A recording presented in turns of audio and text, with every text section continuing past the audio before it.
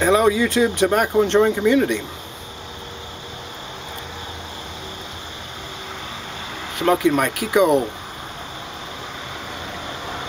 and oh yeah, African Meerschaum Kiko.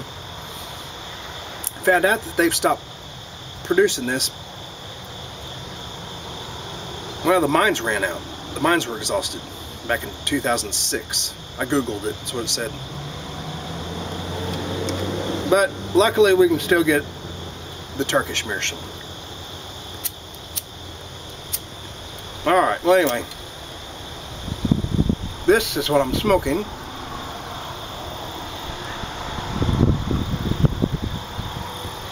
And I mentioned it in a review, in a video, when I gave a shout out to Beer and Backy.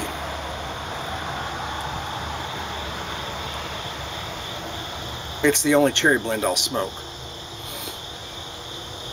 And not that it's good or anything, it's just that it's sentimental. That's mainly the only reason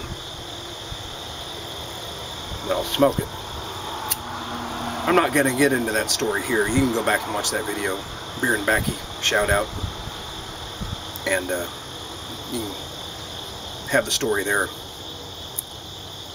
But I wanted to actually review it now. Because, well, it's in my tobaccoistreviews.com, I believe. And I just never gotten around to giving it a full review.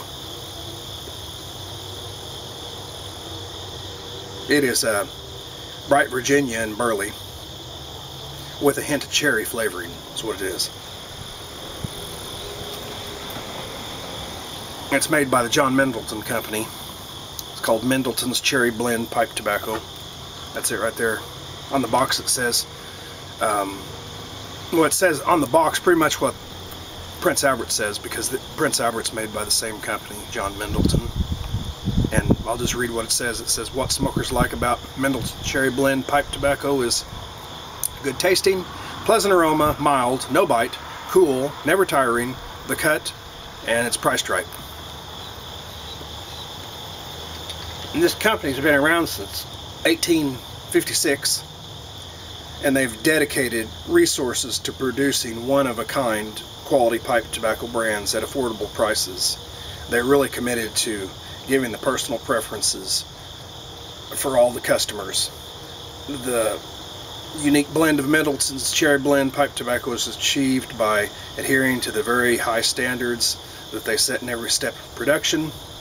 The attention and care paid to selecting and curing their tobacco equals that of blending and finishing. As a result, Middleton Pipe Tobacco brands provide superior consistency, ensuring your smoking pleasure every time. No name products could compromise these tough standards, and that would reduce your smoking pleasure. And they go on to say Middleton Pipe Tobacco brands are your best assurance of quality and value. Well, that's just a package advertising, but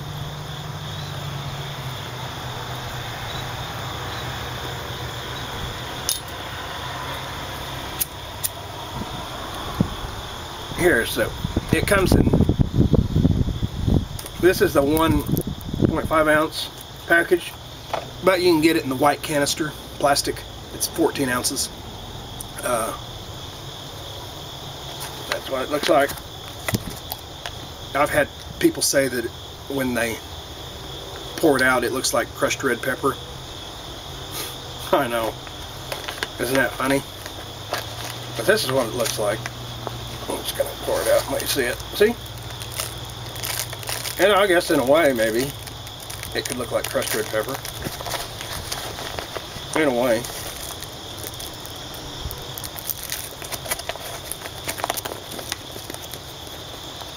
Yeah, anyway, I know I'm spilling it, but, yeah, so. It's got a very faint hint of cherry sweetness.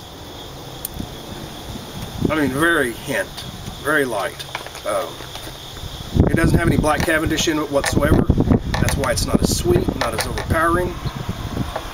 When you open it up, it does have a sweetness smell to it. And like I said, it is bright Virginia and burley tobacco with a hint of cherry flavoring.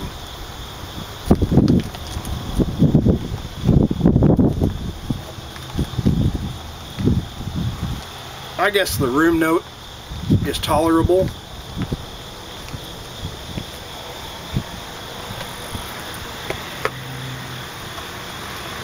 The flavoring's tolerable.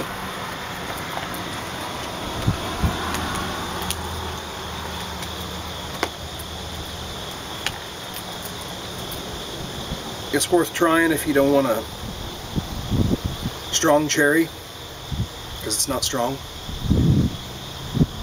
It's not strong and overpowering like Paladine's black cherry. And that's just my opinion. So that's that.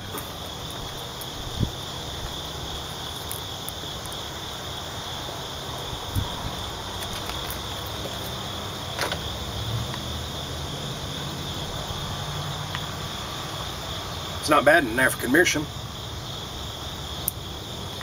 Now, I've heard people say it's not bad in a corn cob either. So.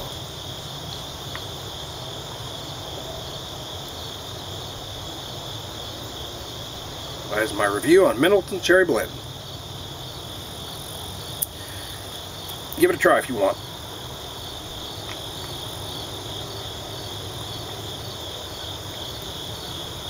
Like all cherry blends, it does burn on the hotter side though. So, just to be warned on that. It is a drugstore over-the-counter blend too.